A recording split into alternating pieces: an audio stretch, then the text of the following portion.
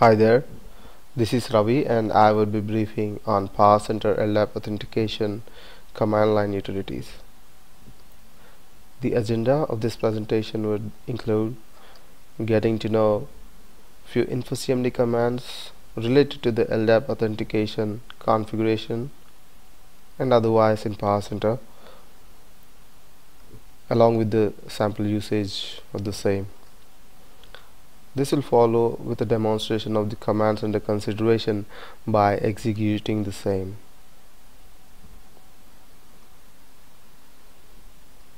We'll have a look at the list of the InfoCMD commands that we are going to look at that are useful in configuring or retrieving LDAP authentication related settings.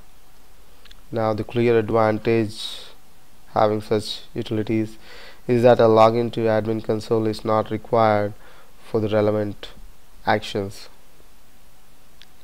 List security domains is one such command of InfoCMD which can be used to list the defined security domains in the domain. Similarly, list LDAP connectivity would give the configured LDAP settings like LDAP server port and the credentials being used to log into the LDAP server for getting the relevant details.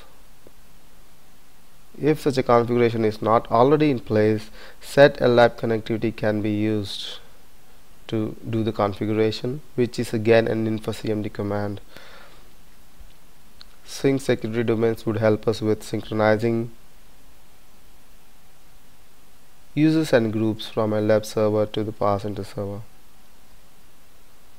List all users is not specific to LDAP, but it simply lists all the users present in the domain, which would of course include the LDAP related users as well.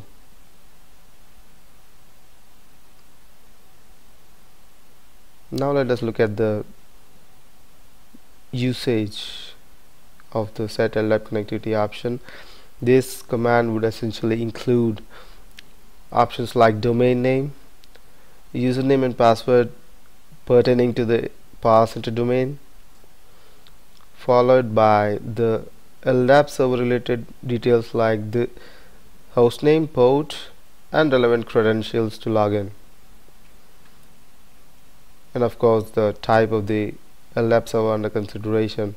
In the example shown, the server type is chosen as Microsoft Active Directory. The other commands have relatively less number of arguments required, primarily domain name and the relevant user credentials.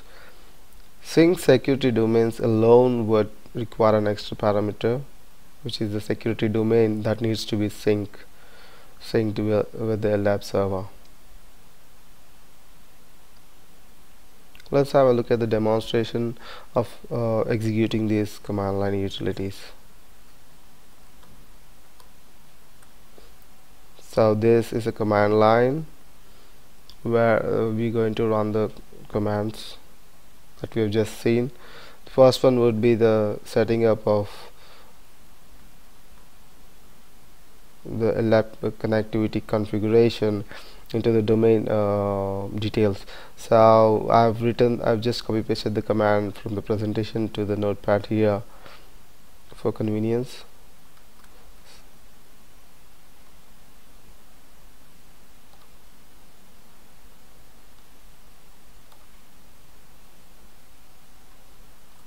So essentially this is going to set the LDAP configuration details which will be used to connect to the LDAP server.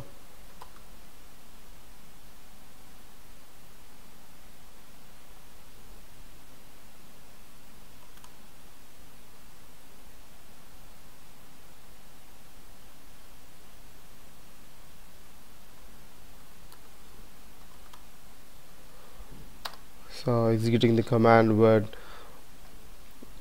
update the domain database with the details provided in the command. Now that the execution is complete, we will see if this configuration has been updated as expected into the domain database. by going to the list LDAP connectivity option that we have within infocmd command.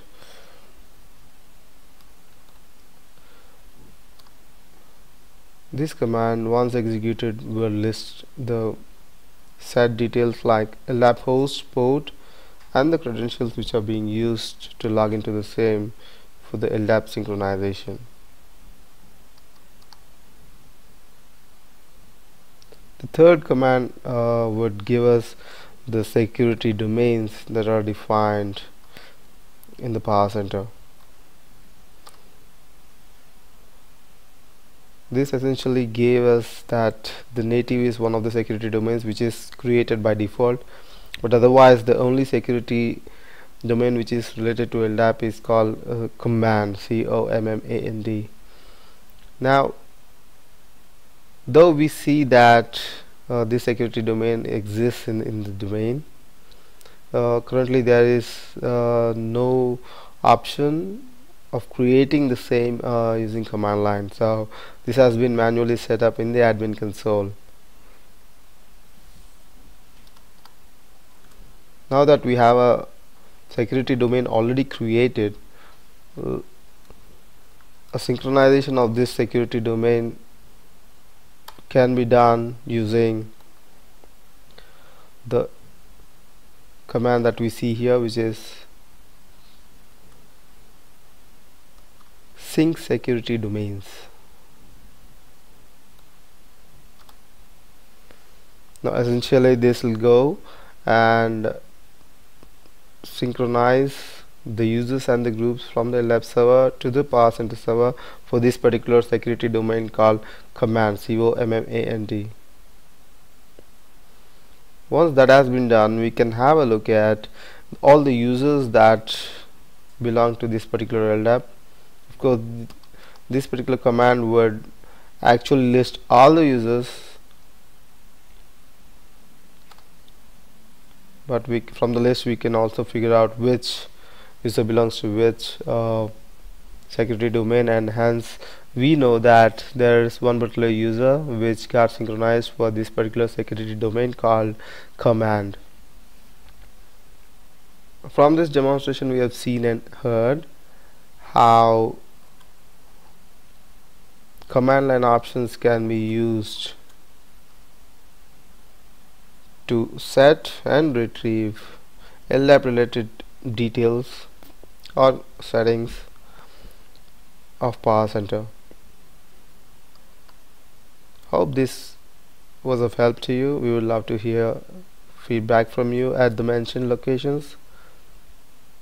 Please feel free to give us the same. Thank you so much.